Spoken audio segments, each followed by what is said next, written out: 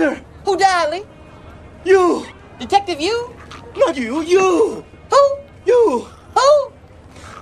Do you understand the words that are coming out from my mouth? Don't nobody understand the words that are coming out of your mouth, man. Welcome back to Thinking Critical. This is Wes. I'm sure many of you have realized that a lot of what my channel is a criticism channel, positive and negative, but it's also a lot of skepticism. And I do think, for the most part, I am able to articulate and explain why certain things that are happening in comic books right now are not to my liking and why I don't think they're exactly working, as far as whether it's storytelling, some of the marketing that they're doing, some of the gimmicks that they're having to use as far as, getting sales up and stuff. Today, I want to talk about the things that I actually want, the things that I look for in comic books, or that I would want for the comic book industry, that I think could really be healthy, really be positive, and provide some examples of what I think has worked in the recent past. You know, these things aren't really that old. They're all have happened within a couple of last few years. One of them is a little bit older than that, but we'll get into that. And then explain to them why I think they work, why I think it's important, and why they personally, why these things resonate with me, and the things that I actually want from comic books. Today, I'm not going to tell you why things aren't working. I'm going to tell you what I think will work, or certainly works for me. And I'm going to have 5 of them today. And the first one is, I want creators that care about the characters in the universe. You could certainly extrapolate that or understand that from some of my past criticisms of what's going on right now. But I think it is so important that the characters, or the creators that you're putting on these characters, absolutely care about the history, about the moral fabric, the core centerpieces of these characters. Otherwise, you're not going to get, really strong stories that make sense to the readers and fans that love the characters. They're also not going to make sense to new readers and new fans that are coming in, and they're perhaps interested in comic books, but they're a little bit hesitant. Where do I start? Where do I start? Every comic book that's out there is potentially a first comic book for somebody. And if you've seen a character in animation or films, or maybe in video games, and then you finally go into the comic books, you want to see the source material, you grab the wrong comic book, and it doesn't feel like that right character. Like, well, maybe this comic book thing isn't for me. So I think it's really important that you get the right creators to aside with these characters, especially the really important characters like your Batmans, your Supermans, your Spider-Man, your X-Men, Justice League kind of titles. But it's also just as important, for those C-list, D-list kind of characters that you just don't get to see very often, because you want really authentic, real portrayals of the characters.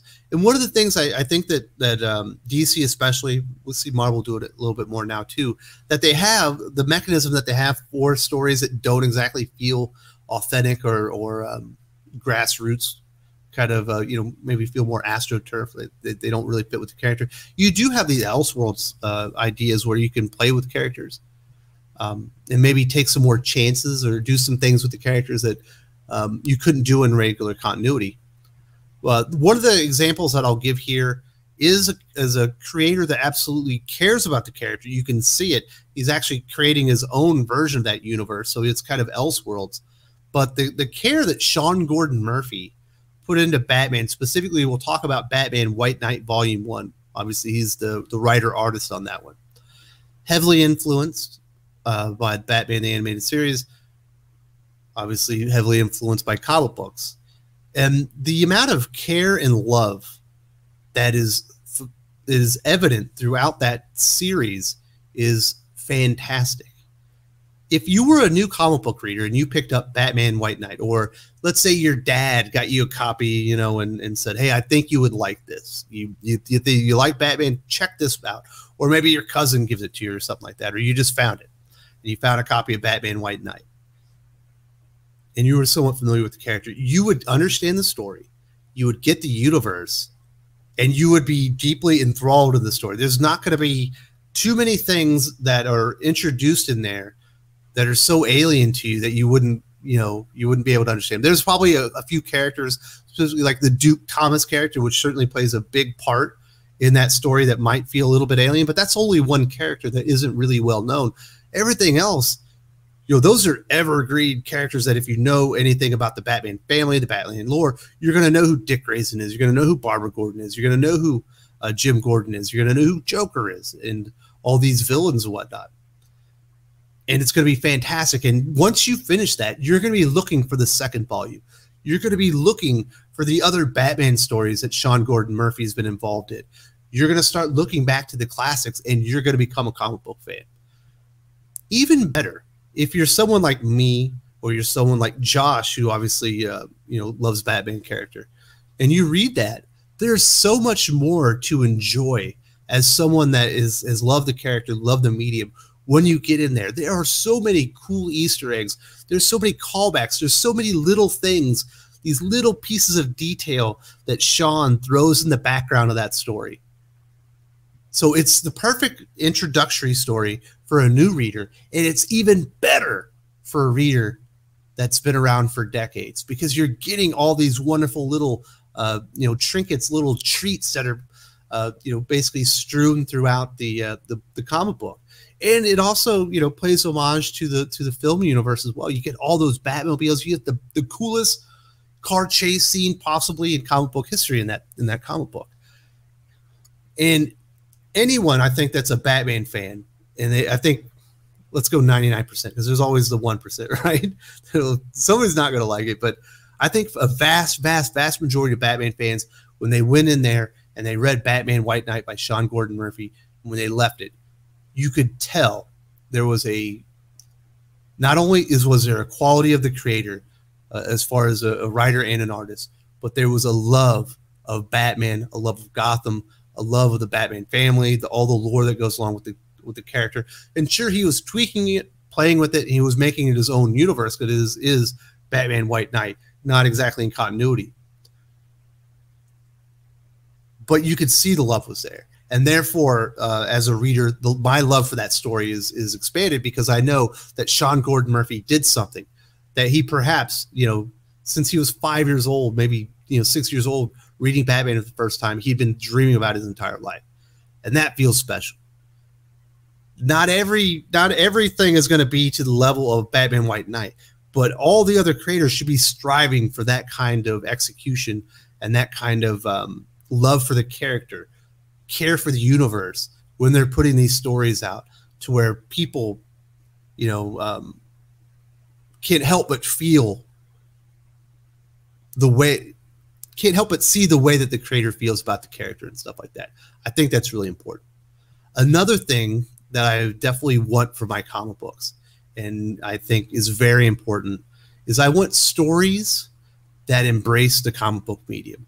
I've been talking about this on the channel, where I do think there's been a dumbing down of comic book stories and comic book storycraft, where they're no longer embracing the medium and using it to its fullest. I think they're using the medium, you know, as a test ground or proof of concept for other things. I'm not going to get into that. I've talked about that enough.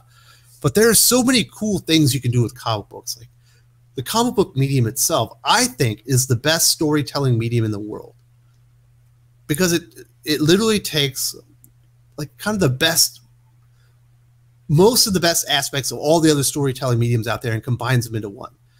You know, you get the wonderful visual dynamics. You don't get, you know, solid motion like you do in a film, but you get these great visuals and, you know, these poses and everything. But there's no budget effects.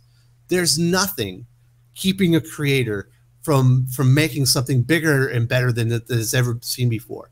You know, when you look at as far as novels, you end up reading so much exposition that is describing, you know, the scenery and how the characters interacting with it.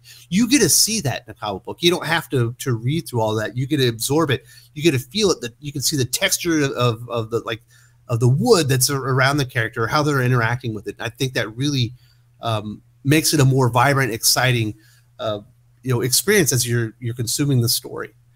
But you can also still, you know, you can see the thoughts of the character. You can see what the character's thinking. You don't get that in a movie, but you can still get that in a comic book. You know, and you can still do the narration and whatnot which you certainly see in movies and in novels. And you also get the wonderful things that you get with television, where it's kind of episodic. You get these contained little stories, and maybe there's a bigger story that's going on throughout there. And I love stories that embrace the medium and don't dumb it down for consumers coming from other mediums, or to impress people in other mediums to come over and potentially see it as like a proof of concept. The example here that I want to talk about is from, I think it's Aftershock Comics, the Miranda brothers, who co-wrote it. I believe it's Inaki Miranda illustrated it. I might have that wrong. But it's called We Live. And it's an absolutely fantastic story. And if you look at the cover, it looks like it's a kid's comic book. It is not. There are kids in the comic book, and the kids are the protagonists. But they are put through the ringer. It is one of the most dangerous lived-in worlds that you'll see in a comic book. And for these kids to end up having to traverse it, to kind of hoping to save like the human race, in this story is fantastic. And you get these insane creatures with these creature designs that the artist put into it. And it would cost so much money if you wanted to take We Live and do like a really faithful adaptation visually wise into a streaming show or into a movie. It would be one of the most expensive shows or movies ever made, because the Miranda brothers didn't dumb down the story or the environment that the story takes place in, so that they could pitch it somewhere else. They said, this is a fucking comic book, and we're going to use the comic book medium to its very fullest. We're not taking any shortcuts. We have comic book fans coming in to read this story, and you're going to see the most insane graphics. You're going to see the most insane creatures. You're going to see some of the most wonderful world building that is going to make you not only fall in love with these characters because you like the way that we developed them, but you're going to fall in love with these characters because we built up the stakes and the world around them, and it feels like you're completely immersed in it. And that's an experience that you get it with all mediums, but when I come to a comic book, I want that experience, the consumption that only comic books can provide you, right? There are certain things that movies can't do. There are things television can't do. There are things that books can't do that comic books can. And when you cut those things out, you're doing a disservice to your story. You're just doing a disservice to the medium. If you want to make a Netflix show, go make a Netflix show. If you want to make a comic book, make a goddamn comic book and do it to its fullest. Another thing that we've seen, it's been, kicking up, and this is mostly like a big two problem, is we do see a lot of comic book events. And I think events are cool. Like, even, like I like King in Black. I think that was cool. That was good. But it wasn't great. You want to know why it wasn't great? There's no status quo change. There was fallout, but 2 weeks later, it's almost like it never happened, because there's another event coming up. Events need to matter. If you want people to get in there and be, jaws on the floor, like, I can't believe what I just read. What is going to happen next? What is the fallout of this? What are the ramifications of what just happened? And really, have people, talking for months on end that they, what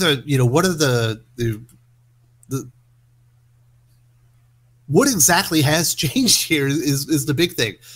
Comic events really need to matter. And then I'm going to have an example from DC and from Marvel, and they're both a little bit different. When I go back to DC Universe Rebirth, obviously it was a one-shot, Jeff Johns with a bunch of different artists, as they were reintroducing Wally West to the DC Comics universe as the symbol of hope, also hinting at the integration of the Watchmen into the DC universe. So those are some really big things. We hadn't seen Wally for quite some time. People wanted Wally West back. You have the Watchmen is the most influential comic book, and a lot of people think the greatest comic of all time, introducing them into the proper DC Comics universe. Those are really important. Also, the hint at and the reminder that Batman and the three Jokers are still out there. That thing did a lot of stuff. And Another thing DC did to make that thing special was the price on it. They made it so cheap for the amount of product that you were getting and for the quality of it.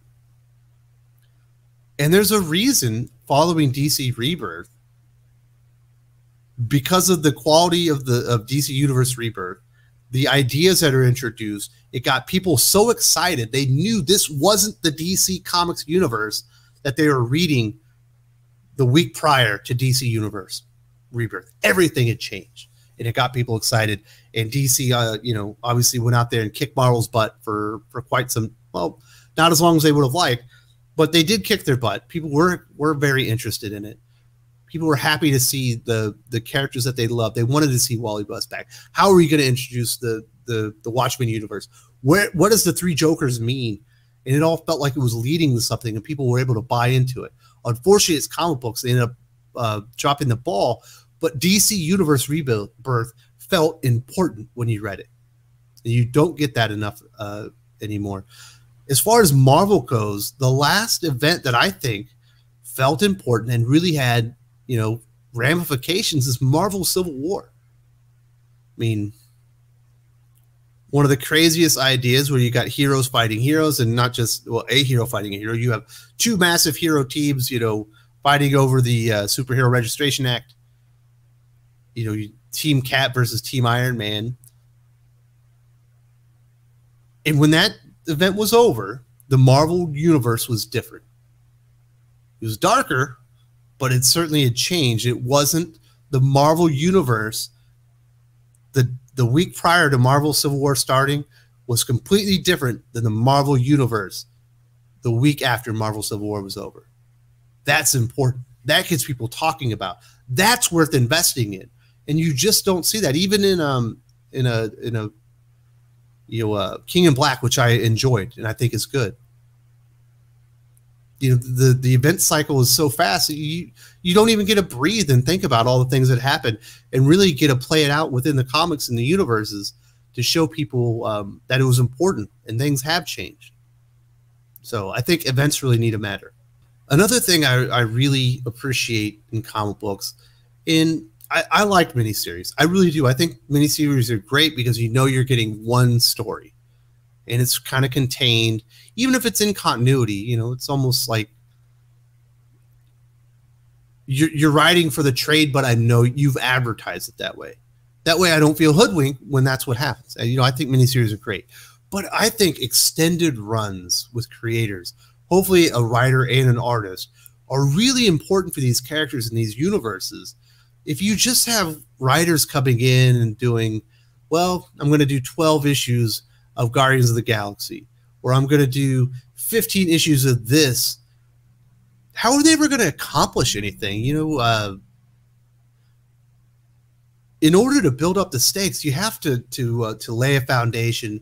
You have to have a couple of key inciting events. You know, maybe the hero doesn't quite make it, or he learns something as as he fails a time or two, and then you get the big conflict. You can't really do that really successfully in a short amount of time. You need nice, long, extended runs, and we do get them from time to time. We got Chip Zdarsky. He's gone into about 3 years on Daredevil.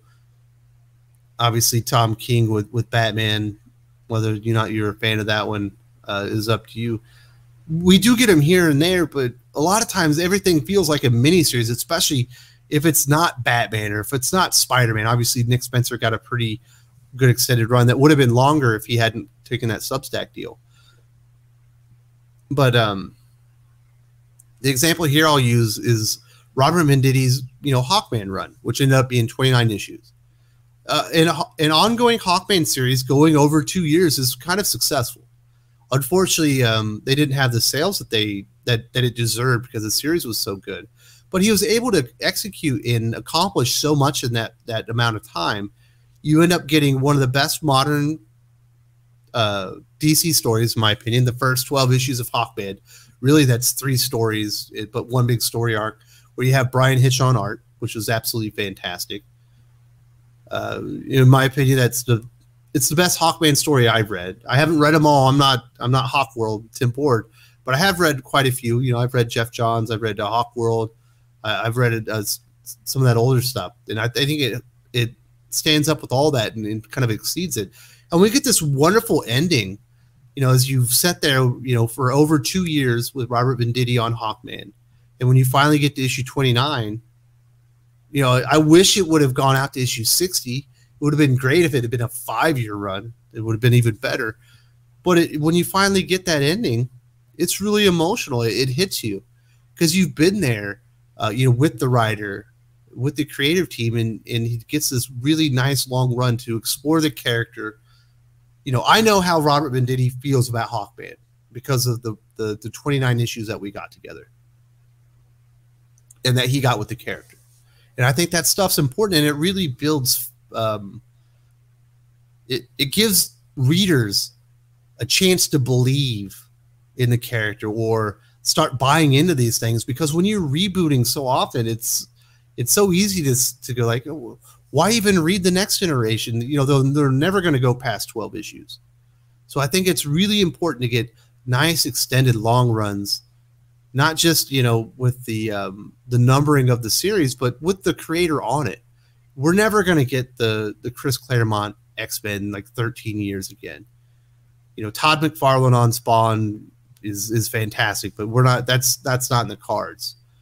But we can get some longer extended runs, and DC and Marvel really need to look into that and make sure that they're treating their characters right and letting the fans know, because it tells the fans, yes, you can invest in our characters. Yes, you can invest in our creators because we're invested in them too. And I think it builds a bit of trust, which I just don't think is there right now. And the last thing that I really want from comic books, and this is maybe, it is part of what I want in a comic, but this is more like of the industry. I want my voice to be heard, and I want it to be taken seriously. I don't want to just be dismissed or be pushed to the side as unimportant. They've had, you know, letters columns in comic books for a very long time, specifically so that the publisher and the creator could let the fans know that we hear you. We always had, you know, Stan Lee would have his Stan Soapbox and let the fans know that you are just as important to the success of Marvel Comics as I am and the creators here and the characters. You're a part of the experience. And it feels like that has been lost, which is insane when you think about the world that we live in today. We're all more connected now than we ever have been at any other moment in the entire universe, you know, on this planet. And it feels like we're further away from each other than we ever have been. And I think that's too bad that any type of criticism is dismissed. You try to find what's the worst possible motive for the criticism so I can, you know, dismiss it outright. It's not good for the readers. It's not good for the creators. It's not good for the universes. It's not good for anybody. And I think a lot of people are in the same boat. I think they also want to be heard. They don't want to be dismissed. And the example here I'll go with is Chip Zdarsky. If you read his very first volume of Peter Parker's Spectacular Spider-Man, it is awful. The jokes do not flow correctly. They actually interrupt the story, and it's a mess. I think it's the first 3 or 4 issues. It is absolutely atrocious. I accidentally bought the damn thing on Comixology, and, you know, I read 1.5 issues on it. I'll never read it again because it was so bad. I had people say, you need to read Chip Zdarsky's Peter Parker's Spectacular Spider-Man. I said, are you nuts? I read the first issue and a half, and they were terrible. They were like, listen, he got, you know, he got feedback via social media, and I imagine he got it from his editors and whatnot, and he got criticism on the execution of those first few issues of Peter Parker's Spectacular Spider-Man, and they said he's a completely different writer after that. You know, starting at this one issue, you know, it's where they start, you know, jump through multiverses, and he's with J. Jonah Jameson. And I had enough people that I respected tell me this, so I went back and jumped back on board. And it's one of the best decisions I've ever made as a comic book reader. It was night and day. You could see that Chip Zdarsky, I don't know that, you know, I don't go, well, Chip Zdarsky, no one loves fans more than Chip Zdarsky other than Stan Lee. I don't get that feeling about him, but he clearly heard what the readers of the comic book had to say. And he adjusted to it, and we got one of the best modern Spider-Man stories that you'll ever get. You know, the run is fantastic after that first volume, and that very last issue, which I believe is Peter Parker Spectacular Spider-Man 310, is one of the best comic books in modern history. He wrote it, he illustrated it. It's a love letter to Peter Parker. It exemplifies why Peter Parker is one of the greatest heroes in the history of fiction. He's one of the greatest superheroes in U.S. comic book history.